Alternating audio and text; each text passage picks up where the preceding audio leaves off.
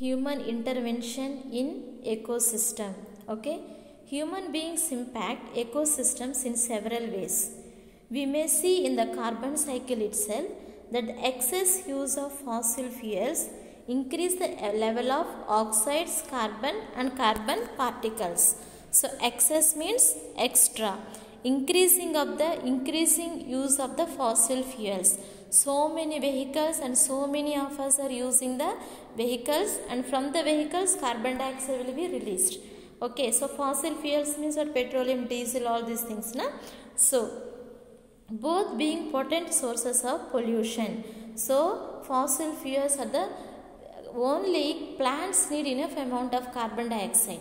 More amount of carbon dioxide means it pollutes the environment. Okay, so the next one, think, discuss and write. Which abiotic components of the atmosphere do you think have been adversely affected by human intervention? So which one mostly affected by the human intervention means human usages? By which abiotic component? Abiotic components means what? Non-living things, na? For example, soil, water, air, and then what is that? All these are the abiotic components. So which one mostly affected? The air is affected mostly. More carbon dioxide is released in the air. Air is affected by that. Which biotic components have been adversely affected by humans? So which biotic components? Biotic components means living organisms like plants, animals and human beings. So which ones are affected by the humans? Plants are affected by the humans. Plants are so many cut off, na? Affected by the humans. Plants and animals and birds also affected by the humans. Let us take the example of a rice farm. Humans, for their own benefits, destroy most organisms of the second trophic level. Second trophic level means what? Animals. Okay, so not the plants, animals are the mostly affected. In the rice farm we can see so many animals like snakes or birds or animals, so many things.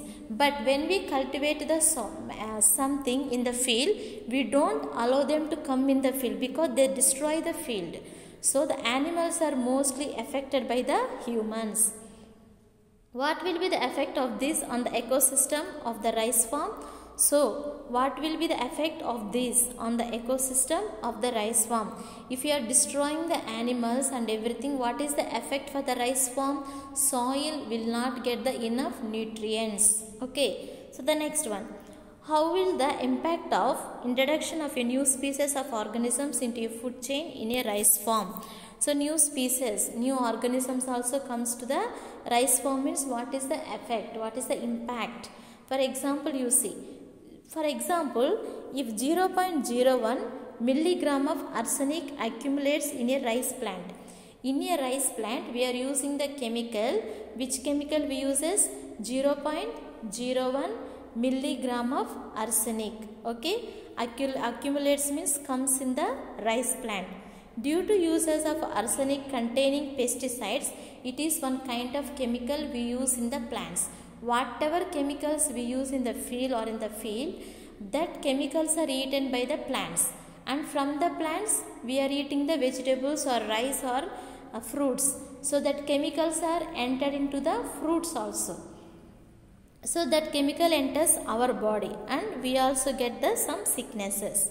We know that to protect our farms and get maximum produce, we use different types of chemicals. Several of these are herbicides. Okay, so insecticides and fungicides. Herbicides means to kill the grass also we use some unwanted plants. We use the chemicals. To kill the insecticide, to kill the fungus, we use the chemicals. Okay, so remove unwanted plants growing in farms, insects and disease causing macro and microorganisms. Some of these chemicals are decomposed quickly while several others remain in the soil. So after death, all these organisms will be die and they will be mixed in the soil. So the soil also will be affected because all these animals are dying because of the chemicals. Na? So the same chemicals will be mixing in the soil when they die. So it affects our crops and everything affect our body. Okay. So chemicals that remain in the soil often affect the physical and chemical properties of the soil, turning into unfit for our crops. So that chemicals will not give the good crops. It will affect the good harvest. Okay, so conversion of such areas into fertile land is very difficult. Fertile land means which produces the nice crops, good land. Okay, and so the chemicals are more means soon it will become the unfertile, opposite for the fertile, all it will become the barren. It will not produce any fruits or anything. So it will affect the environment and everything.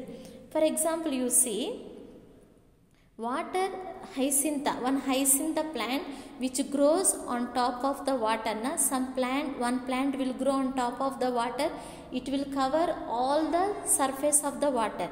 When the plant cover fully on surface of the water, what happens?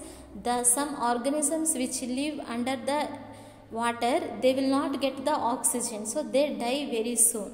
So this hyacinth plant, fast growing water plant, you may have observed these spread over the surface in ponds and other water bodies of your locality. This plant was imported from America to our country. This plant was imported, it seems, from the America to our country. So to decorate the like ornaments. Ornaments means what? Like bangles, chain, and what is that? Earrings. These are the ornament. When we wear that, we look beautiful, na?